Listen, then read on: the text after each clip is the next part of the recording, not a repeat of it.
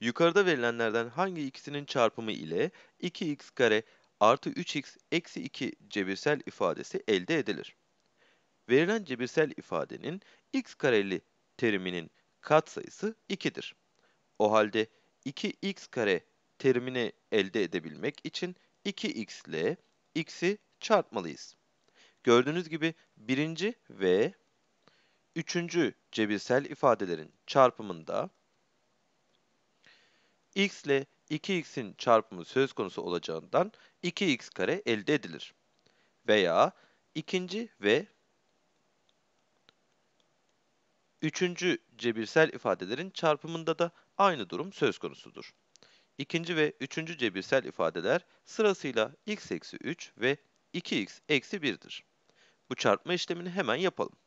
X ile sırasıyla 2x ve eksi 1 terimleri çarpılır. Daha sonra eksi 3 ile 2x ve eksi 1 terimleri çarpılır. Çarpma işlemini bu şekilde yapabiliriz. X ile 2x'i çarparsak 2x kare. X ile eksi x'i çarparsak eksi x. Eksi 3 ile 2'nin çarpımı eksi 6x ve eksi 3 ile eksi 1'in çarpımından da artı 3 elde ederiz.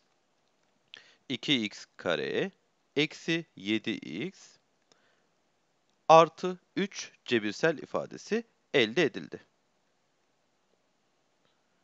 Fakat verilen cebirsel ifade 2x kare artı 3x eksi 2 olduğundan 2 ve 3 numaralı cebirsel ifadelerin çarpımı verilen cebirsel ifadeyi elde etmez. Şimdi 1 ve 3 numaralı cebirsel ifadeleri çarpalım. Yani x artı 2 ile 2x eksi 1'i çarpalım. X ile 2x'in çarpımı 2x karedir. X ile eksi 1'in çarpımı eksi x. 2 ile 2x'in çarpımı 4x ve 2 ile eksi 1'in çarpımı eksi 2'dir. 2x kare artı 3x eksi 2 cebirsel ifadesi elde edildiğinden doğru cevap 1 ve 3 olacak şekilde C seçeneğidir.